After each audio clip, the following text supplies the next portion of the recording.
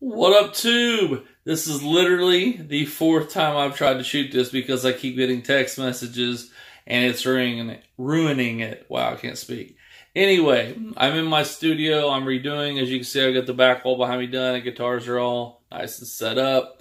I don't have the whole thing done. One side's done, one's not. I'm not going to show you the whole thing until it's completely done, but I do have my edit bay done, and that's what this video is about. I wanted to show you guys how to hook up multiple screens using a dock. So anyway, what I tried to is basically I have these three screens, this top one for my program monitor and the two for the sides that I use for being online on one so I could download stuff, and the other I have my files, and then right down below here in the desk is where my laptop goes. I'm trying to talk fast because I'm afraid I'm going to get text message again because it's freaking killing me. Every time I get text message, it stops recording the video.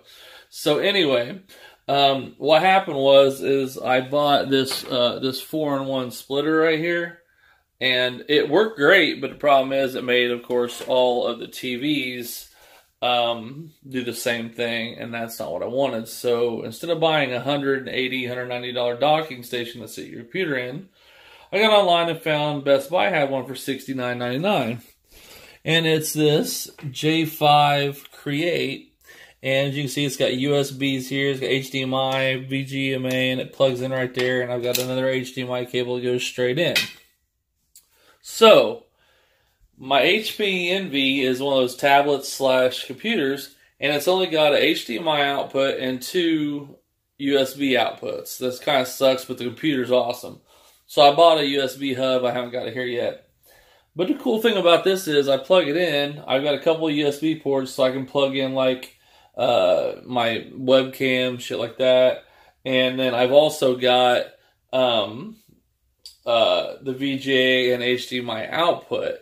So now, when I use that, all my screens, when I hit extend, all had different things on them. So it's really cool. But the cool story about it is it was $69.99.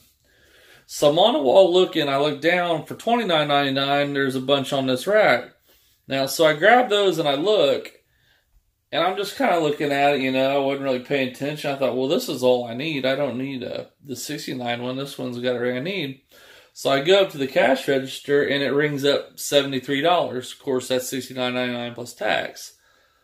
And I was like, man, that's not right. I said it said $29.99 in the back. So I go to the back, and in the back, I end up basically showing the guy, hey, there's multiple things on this rack here, and they say $29.99. So he looks at it, he clears the whole rack off, walks up to customer service, says, hey, there's multiple ones on here. They're wrong, but we need to honor the price because it's not his fault. So I got a $69 or $73 basically port or docking station for $33. So it was a steal of a day. It was awesome. Everything works.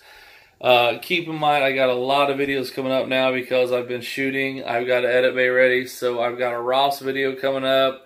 I'm starting my new, my radio station back up. So my radio show, I'm actually joining another radio station, so I'll be doing that on Monday. So you'll see YouTube footage of that. I've got some other stuff coming up along the way. Just a bunch of new stuff coming up on my YouTube channel. Thanks for all the subscribers. I'm over 500 now. I'm trying to hit that magic 1,000. Please hit the subscribe button down here. I really appreciate it, and help me hit that magic 1,000. If you like this video, give it a thumbs up if it helped you out, and keep staying tuned for more content. This is going into my how-to playlist to help you guys how to figure out monitors. I'm going to get off here before I get another text, so don't forget to like and subscribe. Love you guys. Check it out, and we'll see you later. Bye.